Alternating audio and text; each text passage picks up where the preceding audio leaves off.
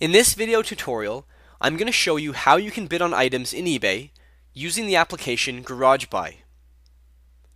Keep in mind that in order for you to be able to place a bid using the application, you must first allow the application to let you sign in with your eBay account.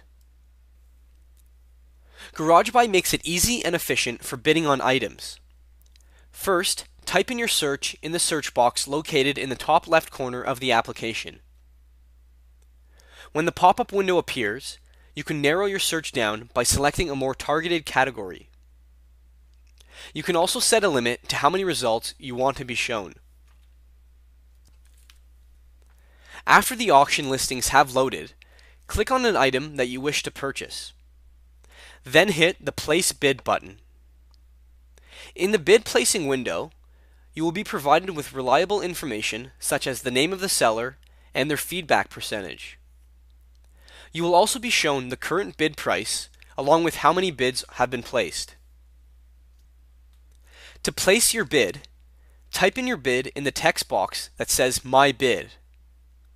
If you look below the text box, you will be shown what the minimum amount is that you must bid. When you have typed in your bid, press the Place Bid button and your bid will be placed.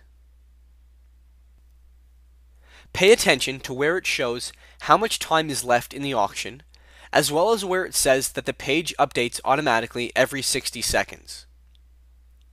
If we go to place a bid on an item that has less than 1 hour remaining in the auction, the time left will show up in red, and we will be able to see the time counting down by the second. If we go to place a bid on an item with less than 5 minutes remaining, the price will automatically update after 20 seconds as opposed to 60.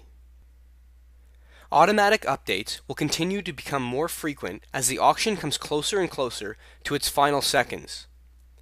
This saves you time from having to constantly refresh as an auction is coming to a completion. You can still, however, press the Update Now button as often as you'd like. So that is how you place bids on eBay items using GarageBuy. For more GarageBuy and other Mac software video tutorials, visit www.apptorial.com.